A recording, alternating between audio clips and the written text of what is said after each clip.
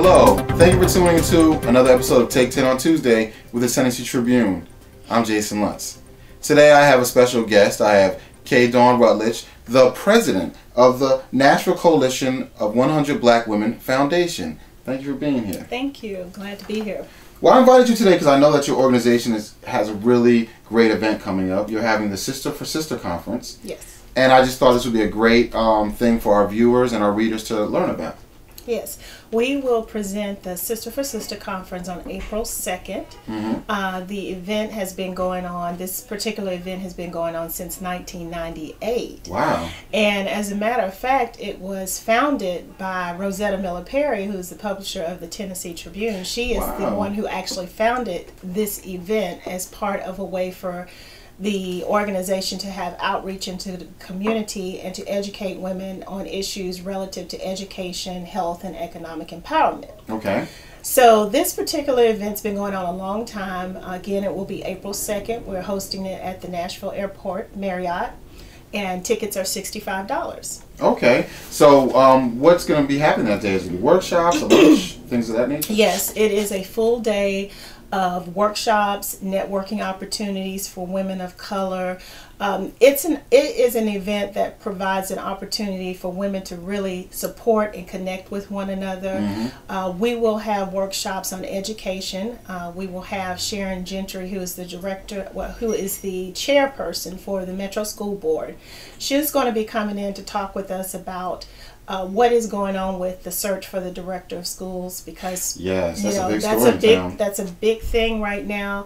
You have 85,000 students within the Metro school system, many of whom are children of African descent. Mm-hmm. And so that's a critical issue that we want to be engaged with and have other women, because many of us have children in Metro school system. So that's something. We're also going to have a workshop focused on health, women's health issues. African American women tend to outpace other women in diseases such as HIV/AIDS, diabetes, heart disease. So we're going to have a health expert there to give us more information about how we can better take care of ourselves. Because if we're not good to ourselves, we're not going to be good to our families. That's right. We're not going to be able to do well in our profession. So we want to make sure that women are healthy and can live very strong lives, eating right, exercise, all those critical things we should be doing. And we also have an economic workshop in which we're going to have several women who are business owners to come and talk about their struggles and opportunities that they have as business owners. They are going to share some of the highs and lows of that. Mm-hmm. And we will culminate those three workshops with our Women of Color Luncheon, in which we have Carolyn Hardy, who is currently the CEO of the Greater Memphis Chamber of Commerce, and she's also the first African American woman to own her own brewery company. Brewery, like beer? Yes. Well, now that's exciting. That's very exciting because I am a beer connoisseur, as some people know, and we're always trying to find like African American owned breweries, and I've never known of a female African American. Yes, and she's the first woman, African American female, to ever do so. The company is Hardy Bottling, and they have the ability to manufacture more than 1 million cases. Well, so this is a really big company. Yes, they're doing it. She's doing it. She's a serial entrepreneur. And in addition to owning this company, she owns several other companies as well. That's exciting. And where is she located? Memphis, Tennessee. So she was the first African American female to own her own brewery company, and just that in itself is, I'm sure she has some phenomenal stories to tell about the challenges of being a female in that industry that's been pretty much dominated by men. Yes. So we're looking forward to hearing her story. And also at the luncheon, we always present our Davis Galloway Empowerment Award. And the Davis Galloway Empowerment Award is an award named after Letty S. Galloway and Ivanetta Hughes Davis, both of whom are deceased now. Mm-hmm.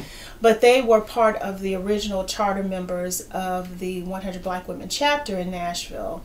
And this award celebrates their life, but it also highlights African American women who are doing phenomenal things in the community through their jobs, through their community service, through outreach to families and children. And we have some fantastic nominees this year, one of which will walk away with the award for 2016. That's great. That sounds exciting. You got some really good workshops. The luncheon sounds great. Now, Nashville Coalition 100 Black Women Foundation. You're associated with the Nashville Coalition of 100 Black Women. What is the difference between the foundation and the actual organization?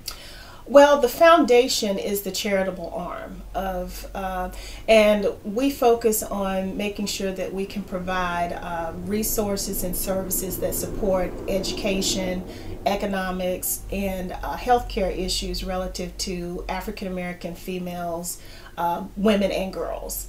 And so this conference is one of the outreach efforts that allow us to provide those services to women.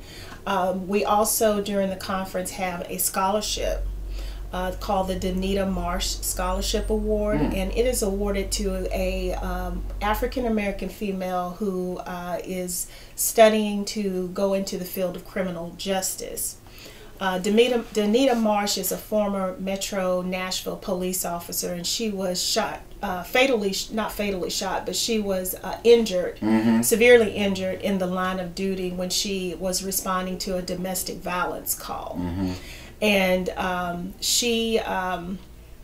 her bravery in terms of trying to protect the female who was involved in that situation led us to establish this scholarship in her honor. And so we are trying to assist female students who are interested in having a career in criminal justice and who are going to be working to address these kinds of issues within our community. Well, it sounds like you're really doing some great things for the community. The conference sounds really good. I suggest that all the women watching this, you need to be there on April 2nd. And if they want to register, how can they do so? Well, you can register in two ways. We have a website set up, www.nashville-100bw.org. We have a way that you can pay online.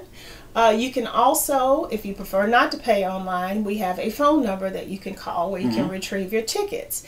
And that phone number is 615-424-4753. All right. Well, that sounds great. Well, thanks for coming today, sharing the information. I hope you enjoy the conference. Sounds like it's going to be a beautiful Saturday afternoon. People are going to learn a lot and network, so we're definitely glad to get the word out. It's a great way for women to take time to invest in themselves, to support other women, and to learn about how they can be their best selves, because our theme this year is developing your personal best in education, health, and economic empowerment. And so that's what we want for women, is that we can begin the work, as Iyanla Vanzant would say, begin doing the work required to make us be at our best, so that we can better serve our families, better serve our children, and our communities. Wow, I like that a lot. Well, I appreciate your time today. Thank you. And once again, you tune into Take 10 on Tuesday with the Tennessee Tribune. I'll see you next time.